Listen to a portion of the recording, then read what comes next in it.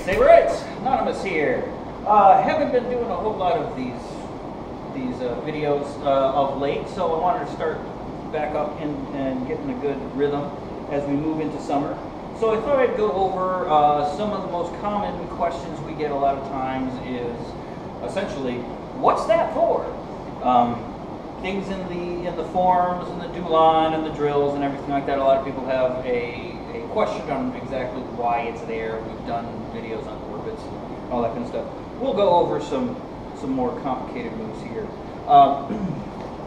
The first one we'll go over here is one that I think is pretty versatile, but it is sometimes it's counterintuitive. So that's why I really like it. And it's in the second trajectory of the Shii-cho. And after you come up to this position here, you do a circle down to your knee there, and then of course into your starlight sweeps like that. So it can be confusing exactly what is going on right there as far as how to use it. So we can think about here, and we're constantly thinking when we're going here that this is a choke, so this is an attack, right? But any attack can also be a parry.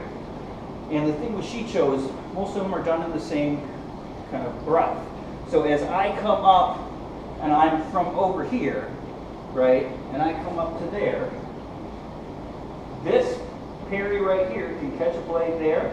When it comes around to the other side, I can parry it there and then come over the top. I'll have Ryan jump in here and help me with this so that you can see it.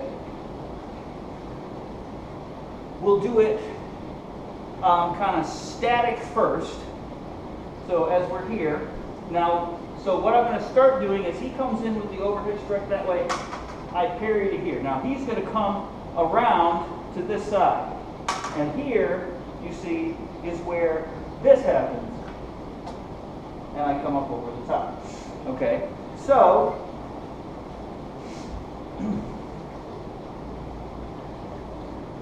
yep, like this. Here's where that parry comes in, and then you're there. Notice that I'm overtaking his hands. Oops. Okay, as he comes over this way, as soon as his pressure releases there, I'm bringing this here. And then notice where that brings my hands to, so that when I come over the top, I can get that strike. Now, let's say that I'm just out of range, right? And so I'm up here like this, he comes around to the top. I can use this now as a parry. And from here, slip underneath to start the sarlacc sweep that way, if that makes any sense. So again, as we come over here, it's up like that, down like that, and there. The important thing is that when we're coming around, we're doing it that way, so that there's a parry before. We don't want to try to get into this, where if I go over here and he comes around to this side, I just do this, because I'm getting hit in the hands, I'm probably going to be getting hit in the gut, what have you, okay? So, from here, boom, boom, there, you see, that's if we're out of range, okay? So now, if I do it for up, there, and then overtake the hands, okay? To do the sarlacc sweep part of it, there, there, there, there, just like that, okay?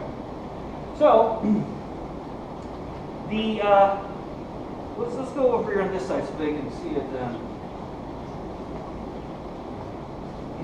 As we see, we come up to there, here's the parry there, and then there's the overtaking the hands right there. Okay, we do the other one here, boom, comes around, parry there, and come through like that.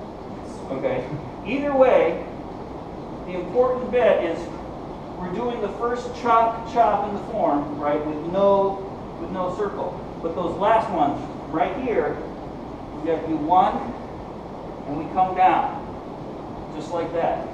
It works even if we're here, like this, even just from here. Bringing it down, hooking there, right, like that. If he comes up over the top, right, there's where we're going to do this one. And then I can come in like that. Okay. So, there. Okay. But that's always a danger whenever we've got anything up. Now that's another reason why you want to go low on these, right? So if I'm up here, when he comes up here like this, and he comes around, notice I'm starting to lower myself down so that I can go through like that.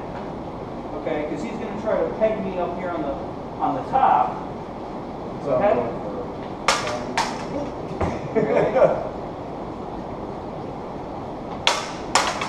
See there? Now I've got him I'm holding him. I can see, keeping that pressure there, I can come right in that way. Okay. So that's really the whole method of that one little Cho strike sequence at the end leading up into Sarlacc sweep of the Shii-cho dulon. So as you're practicing it, go back through this and see how it's working for you. All right. Hopefully we'll do more of these. If you liked it, help like, share, and subscribe. Until next time, have a great day. Happy savoring.